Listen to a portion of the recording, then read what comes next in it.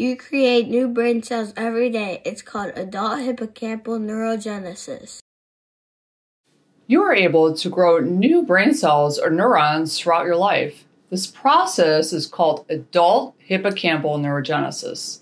In humans, it occurs in the hippocampus, which is a paired structure lying deep within your brain. Adult neurogenesis is triggered by specific activities such as running or learning new things. So how does the process occur exactly? The hippocampus is made of different layers of neurons folded onto each other.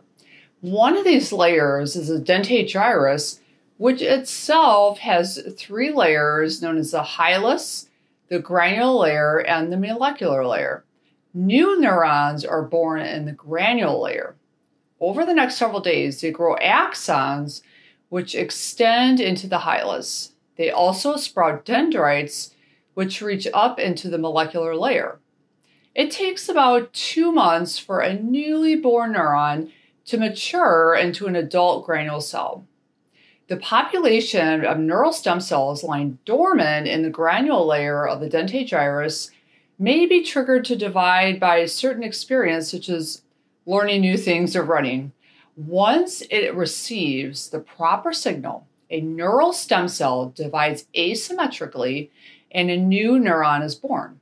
The young neuron grows roots or dendrites to receive stimulation from other neurons. Then, 4 to 10 days after birth, it also sprouts a branch or axon to transmit signals to neurons in other regions of the hippocampus.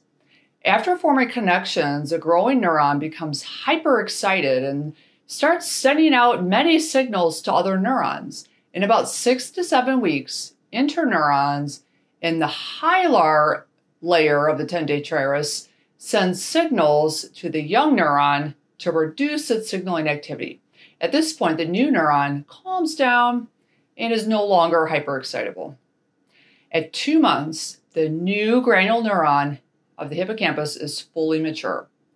It can now integrate into the circuitry of your brain and affect the way your brain functions. Thank you for listening. I hope this is helpful for you.